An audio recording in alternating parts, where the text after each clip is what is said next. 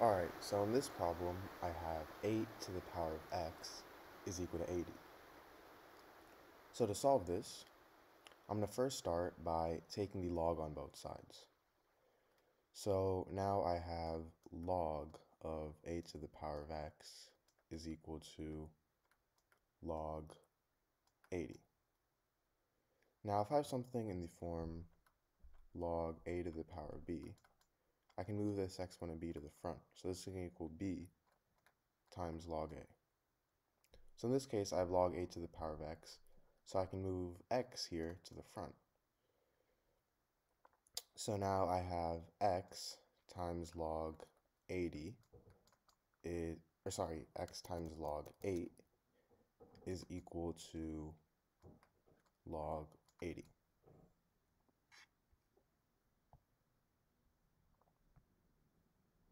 So now we want to isolate x here. So I'm going to go ahead and divide both sides by log 8. So I can move log 8 to the right-hand side. So now on my left-hand side, these two are going to cancel out. And now I have x is equal to log 80 over log 8. So now log 80 here, well, 80 is the same thing as 10 times 8. So I'm going to rewrite 80 as, log of 80 as log of 10 times 8. And if I have something in the form log of a times b, this is equal to log a plus log b. So in this case, log 10 times 8, that's going to equal log 10 plus log 8. And now I have this over log 8. So now to solve this, I'm going to rewrite this as log 10 over log 8 plus log 8 over log 8. Now, anything divided by itself is 1, so log 8, those two cancel out. So now I have log 10 over log 8 plus 1. And log 10 is also 1, so I have x is equal to 1 over log 8 plus 1. So log 8, that's the same thing as 2 times log 3. 3 times log 2, which is equal to 2.1074. Alright, so in this problem, I have 4 to the power of x plus 10 to the power of x is equal to 25 to the power of x. So I'm going to first start by dividing all my terms here with 4. 4 to the power of x. So now 4 to the power of 4 to the power of x cancel out. So I have 1 plus 10 over 4 to the power of x is equal to 25 over 4 to the power of x. Now 10 over 4, that's the same thing as 5 over 2. And 25 over 4, that's the same thing as 5 over 2 squared to the power of x. And 5 over 2 squared, that's the same thing as 5 squared over 2 squared to the power of x.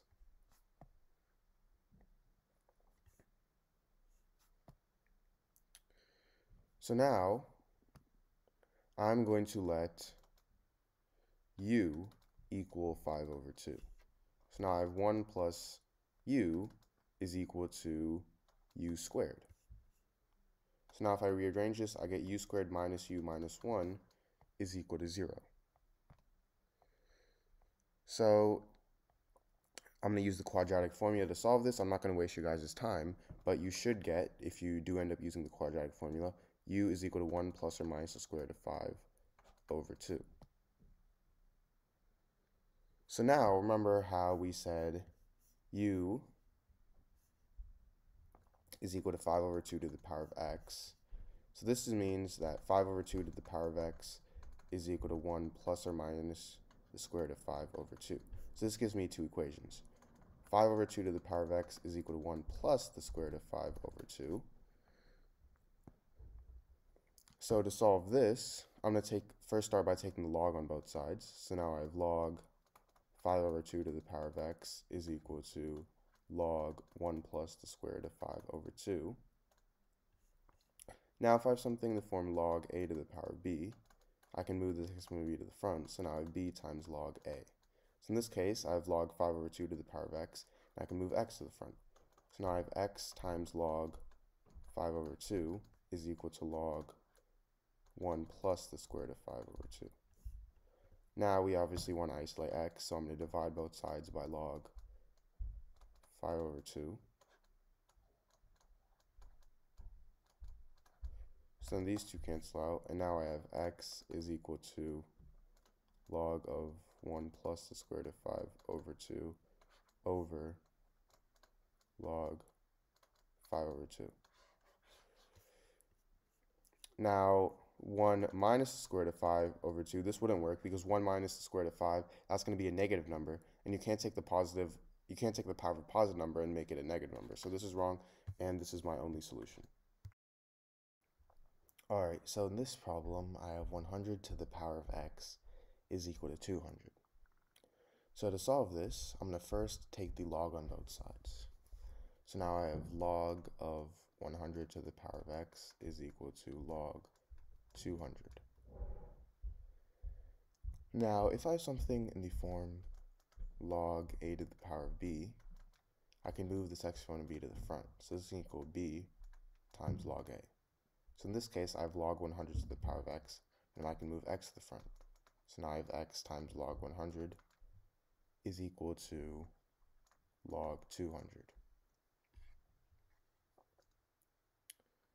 Now, I'm going to divide both sides by log 100.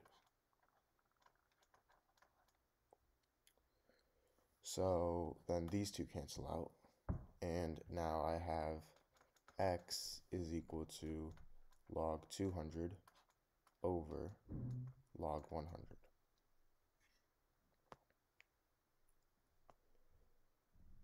Now log 200, this is the same thing as log of 100 times 2. And I have this over log 100. So now if I have something in the form log of a times b, this is equal to log a plus log b. So log 100 times 2, that's going to equal log 100 plus log 2. And now I have this over log 100. So now I have log 100 over log 100 plus log 2 over log 100.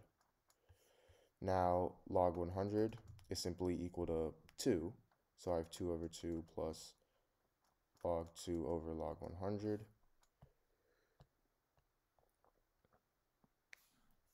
Which is equal to 1 plus log 2 over 2.